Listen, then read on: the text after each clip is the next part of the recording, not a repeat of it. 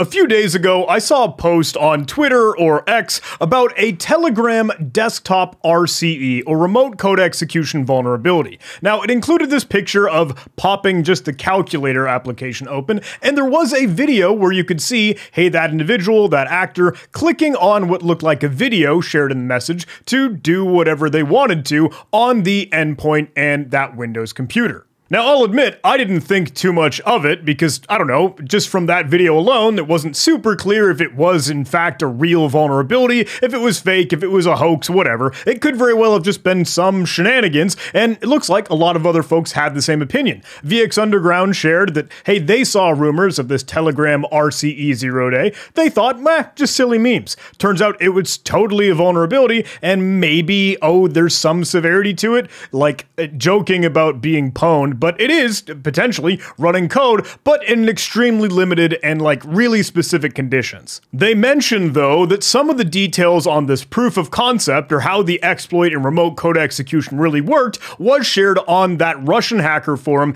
xss.is. We can track that down really easily with Flare, just honestly searching for Telegram RCE. There is a message here on xss.is that digs into the details, and we could go grab the link, the URL, the specific ID for that thread if we wanted to go check it out. We can go navigate to that post, but honestly, there's not a lot to it. This isn't all that interesting. Hey, currently there's an exploit within Telegram where you can send a .pyzw file with a MIME type of a video MP4, so that way it'll just render and look like a video. On certain systems, i.e. Windows that happens to have Python installed, and that's just odd, it's not natural, it's not by default installed, and if you just do that and also lurk in suspicious and strange Telegram channels, I don't know, you're at your own risk at that point, but there is a GitHub issue and a little bit of some JavaScript code that you could put together your own Telegram bot to be able to play with this and see it in action. They just offer a .pyzw file, which is just a Python archive file, and it could have whatever contents you want that's literally just Python code. They use a simple proof of concept, just pop open the calculator application, and a lot of the conversation here is just, hey, cool, this is neat, they'll go play with it. And sure, maybe this very well could have done some damage, but it has been fixed. Telegram has now gone and said, hey, okay, we've pushed an update that was server-side, something that they could maintain and make changes to. And now they'll add a .untrusted file extension at the end of whatever you have shared with that .pyzw Python zip archive that's really just Python code. That tweet from VX Underground had linked the Bleeping Computer article that came out a couple days previously discussing exactly this and covering just about everything that we've just said. Hey, couple videos over on X, Telegram, really just thinking, I don't know, that looks like a fake, that looks like a hoax, that looks like potentially a meme. But when the XSS hacking forum had shared, hey, this is how you could do it, pretty simple with the .pyzw file extension.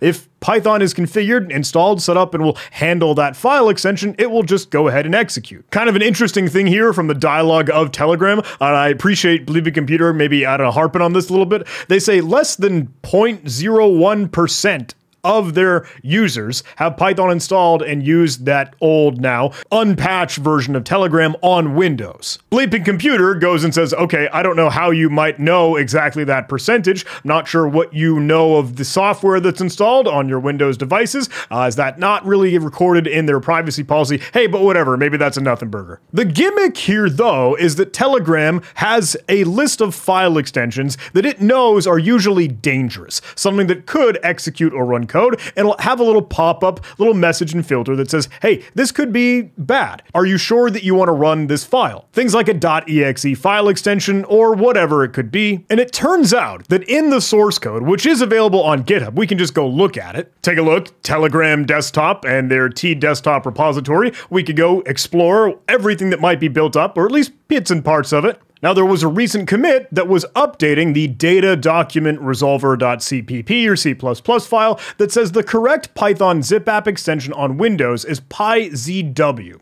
There was a typo that led to code execution on the client-side device without a proper warning, because this list of file names, the allow or deny list, in this case deny list, to say, look, these are all the extensions where they'll pop up that little message. Are you sure you want to run this potentially dangerous file? you might notice that there was just a super slight typo, pi WZ as opposed to pi ZW, and that is really what opened the door. And it's just a stupid small literal Python file with the correct file extension not being correctly handled because of a typo. I like a lot of the comments here that are saying, hey, bro, too late. That did indeed lead to RCE.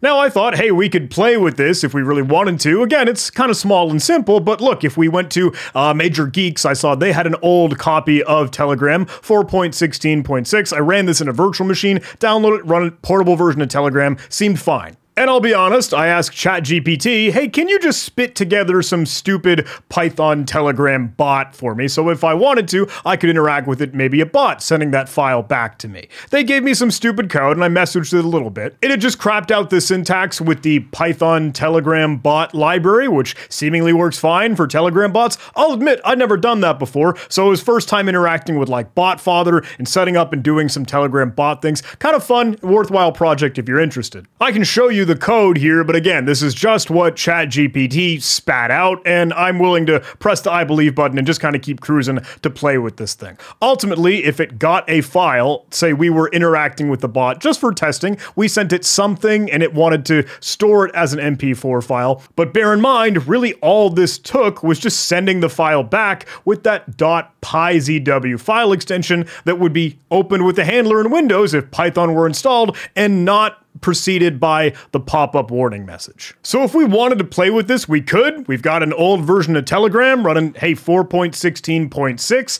I've got a bot set up here, and I had the command, simple start, and it'll say, hey, send me a file, and they'll send it back as a video file. But say I were to go to my desktop, and I would create a new file. Let's just make whatever stupid, I don't know, test.pyzw.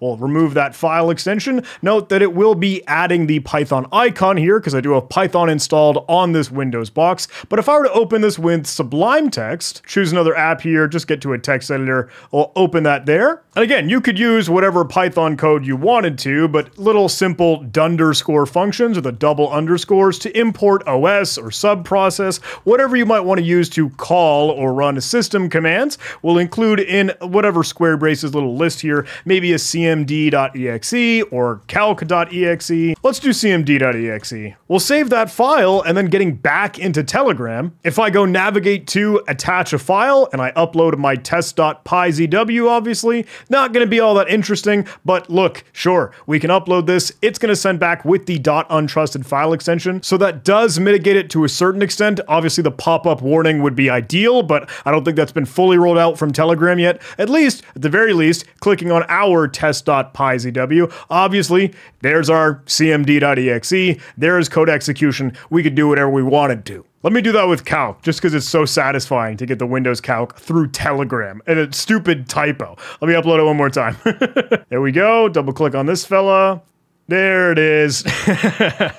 So the Bleeping Computer article covers this really well. Honestly, I don't think there was much more to showcase, and yeah, sure, there was, for a small brief period of time, a remote code execution vulnerability in Telegram, in Windows, when Python was installed, all thanks to a typo. So kind of weird conditions, but I thought, little cutesy, might be fun to showcase.